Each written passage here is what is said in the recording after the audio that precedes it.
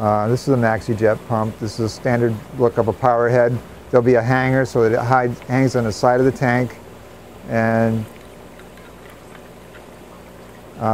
one thing to look for on a power head or pump, power head's another name for a pump in the aquarium industry, is something with a large strainer. Because if you have a small strainer, your fish could possibly get stuck in the pump, and you wouldn't want that to happen. The maxi-jet comes with a decent sized strainer. It's one of their options. There's a number of parts in the box that can be confusing because you won't need them all. But this is one of the optional strainers that they give you. And basically what the pump does is sucks the water in through the strainer and blows it out of this tube. And you can direct the tube in whatever direction you need it to be in. You can also hook up tubing and use it to power other devices. Occasionally you'll have to clean the power head, and then some things also wear out on the power heads. It's very easy to clean the power head. You of course unplug it and take it out of the tank, and you just twist it until you find a spot where the cap comes off, and inside you'll see an impeller, and I'm taking it all apart. Impeller is what drives the pump. And you want to inspect the impeller, make sure everything's okay. Usually if your pump is stopped, you may find some debris stuck in there. You also want to inspect inside your power head, see if there's any sand or anything. You can brush it out with a Q-tip or a tube brush. When you're inspecting your power head, if you've been using it for any length of time, you might want to look at the shaft of the power head, see if that's worn out. Sometimes you'll see a little bit of wear on the shaft, and that'll cause the magnet to rattle around, and it'll be time to replace the impeller, which is available. Another part that might need to be replaced on this power head is the O-ring. After 2 or 3 years, the O-ring will decay and it'll loosen, so you'd want to replace that, and it is available. And it's very easy to put back together. Just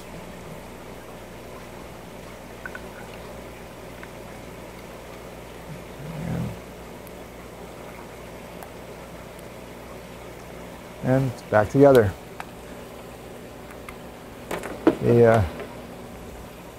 Some pumps don't come with a very good strainer, but AquaClear power heads are another very popular brand, and they have this quick clear filter cartridge that can be attached to their power head or other power heads.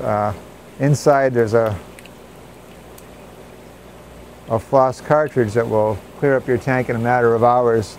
But I generally don't use that. I like the cage of this, so I'll just use this there. It's rather a large thing to put in your tank, but if you have things like anemones or delicate fish that you don't want getting stuck in your power head, this will draw the water through a large area so that things won't get stuck to it.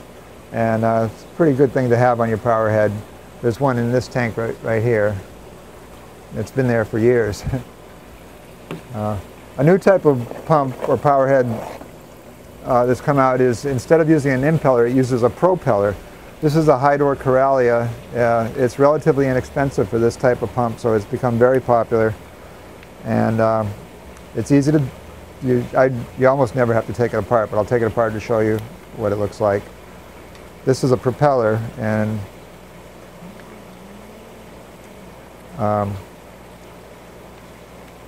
it has a large strainer, and it blows a large volume of water through the tank. It draws the water through the sides and through this cage, so there's usually not a problem with anything getting stuck on it. And nothing can really swim in there because the force of the water coming out is so strong that that's not an issue. And these are very good in a reef tank for creating a lot of current. There's one in this tank. And another nice feature with these is the holder is magnetic.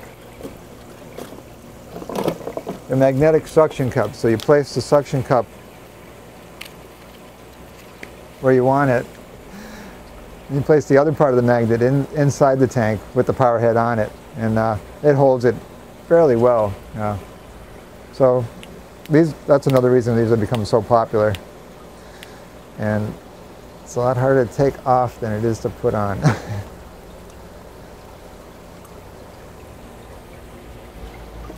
And that's pretty much a wrap-up of power heads or pumps for saltwater tanks.